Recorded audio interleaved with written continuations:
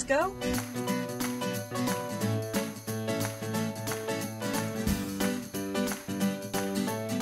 Hi, welcome to Holly on Tour. Now today I am at the beautiful home of Emma, who has just returned from her first cruise on Royal Caribbean Brilliance of the Seas. So we're going to have a little chat with Emma to see how I got on, and also to find out what happened when her case didn't turn up at the airport and she was due on the ship, and how amazing was Royal Caribbean. Come on, let's go find out what happened. Emma, thank you so much for letting me come and talk to Everything Cruise today. We all want to know about how you were on Royal Caribbean. It was your first cruise, so why did you decide to do a cruise, and what holidays have you done before? Well, I've done all sorts of holidays, usually go around travelling around, but my friend has been on a few cruises and she absolutely loves them. So there's 4 of us who go away together every year, and she fancied going on a cruise, so she'd seen this one, and because it was around East Med and it was all the places we really wanted to see, we went, yeah, why not? Did you do any research yourself before you went on the cruise? She suggested it, then actually I was the one who went about and booked it then, as you know. And yeah, we checked out that we wanted to go to all the places that it had on it, and this one just fit perfectly. When you booked this cruise, did you book online, or did you go through a cruise agency, or did you go through a cruise specialist? Oh, we went through a cruise specialist. Ah, yeah. Did you? Yeah. And what was the reason behind that? Because I think that I like to have a person who I know is going to deal with it from start to finish. Yeah. So if there's any problems, and throughout the cruise, when we booked it, and we actually went into Venice the day before, so we needed transfers, so it was really easy. They just sorted it all out, and it was you just felt like you had a personal service when you did it that way. So then you went on Royal Caribbean Brilliance of the Seas. Yeah. 4 girls, a girls trip. We did. Oh, so how was it? It was great. It was great. We actually flew in the day before because we were going from Ravenna, but we wanted to see Venice. So we spent the night in Venice, which was fantastic. Yeah. I highly recommend doing that if you're ever going to go from Ravenna or whatever. But it was great. We just had a little problem with the case. What happened with the case? Well, one of the girls' cases didn't come through, but I have to say that Royal Caribbean were excellent in sorting it all out, and they managed to get it to us by day 3.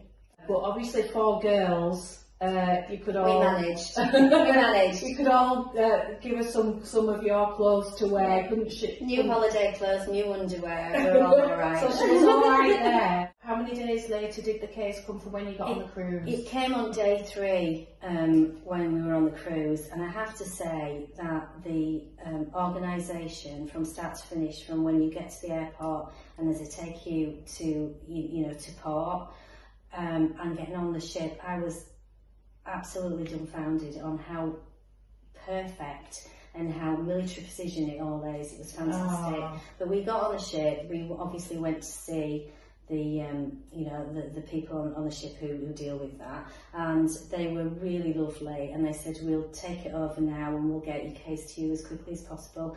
We'll coordinate with the airport, and by day 3 we were in Mykonos.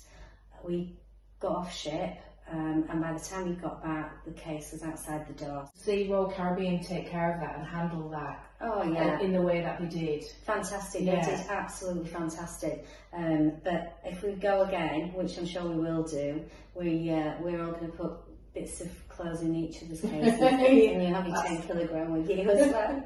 That's such a good idea, though, isn't it? Yeah, is to share the cases, especially if you're a couple. Put half of his in one and hers in the same case. Yeah, well, she did say she was really fortunate that she'd come away with 4 girls rather than her husband. Yes. Yeah, that was lucky. So you're on board the ship. So what did you think? So you were on the Brilliance of the Seas. You were doing a 7-night Eastern Med itinerary for 7 nights out of Ravenna Port. So what did you think of the ship? First impressions? It was lovely. It was really lovely. We got there, as I say, it was like military precision getting in. Everybody, all the staff were lovely. Got to the stateroom, and the cases are outside. Alex is there, our cabin steward, and he was lovely. I couldn't fault the staff. Fantastic, absolutely great. Yeah, the ship was lovely, pristine. Everything was so clean.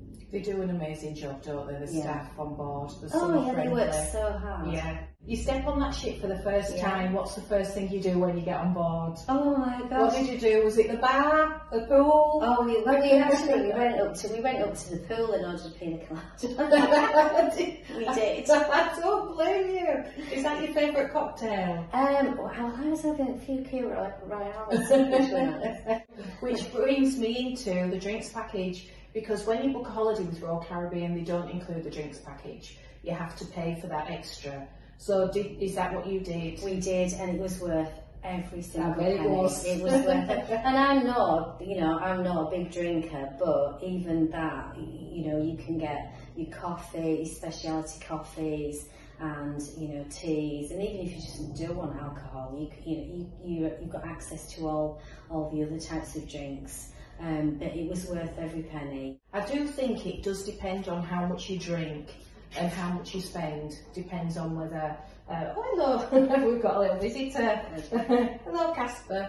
It does depend on, I think, whether you think it's worth it or not, doesn't it? Yeah, maybe, especially like again, if one of you drinks and one of you doesn't, it's not worth paying the drinks package, because you've both got to have it, haven't you, in the cabin? You've got to both have it. So you've had your first day, and then you get to the cabin on a night. What about your cruise planner?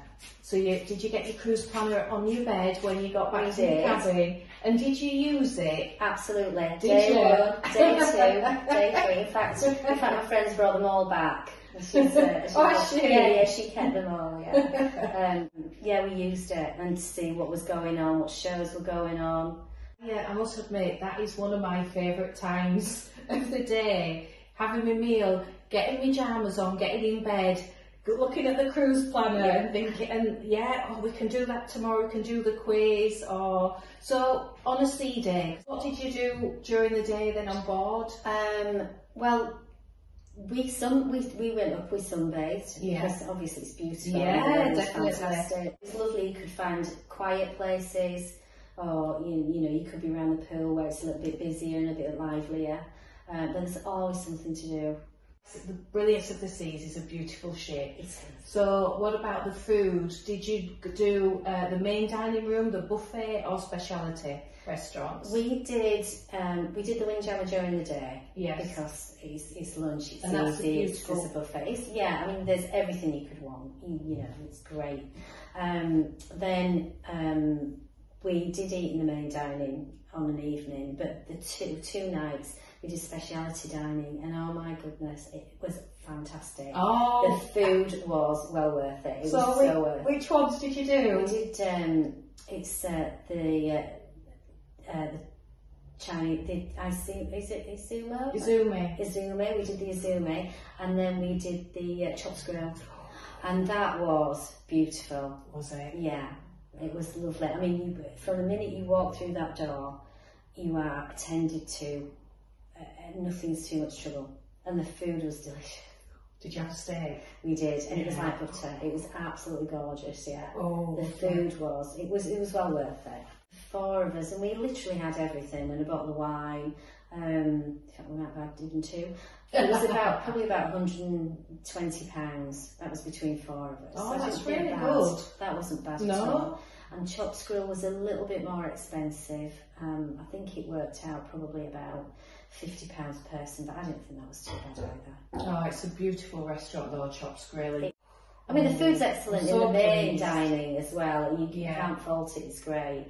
But if you just want a little special evening, if you're a couple, or whether you just want to do something a little bit different, it's really nice. Yeah. It was an Eastern Med itinerary. what was your ports of call? Can you remember? Yeah, we did Olympia, Mykonos, Santorini, and then we did Split. Oh, wonderful. So did you do your own thing, or did you do a shore excursion with the ship? We didn't do any shore excursions because with it being our first one, we didn't think we were just getting off ship, having a look round, finding our feet, really. Yeah. Olympia was a change because we were supposed to go to Dubrovnik, but for some reason we went to Olympia. So we just got the little train up to Olympia and had a look round, and then just came back down and got back on ship actually, and just enjoyed it while it was a little bit quieter. Yeah. Mykonos is beautiful. It was lovely. It was really nice because Mykonos. So everybody was, sun shone every day while we were on it. It was great. But that's well worth going. I would go back again to Mykonos. Oh, would you? Yeah, I would go back again to Mykonos. And I think the cruise ships are great for a taster. What I would do is, in Santorini, everybody goes up to Fira, and there was a lady who was going, come round because there's another place in the, I can't remember what it's called now anyway, but she said get on the boat, but the people who had gone round on that said it was absolutely fantastic, it was beautiful. So Santorini up, we did the 600 steps. Oh! And how was that when you got to the top?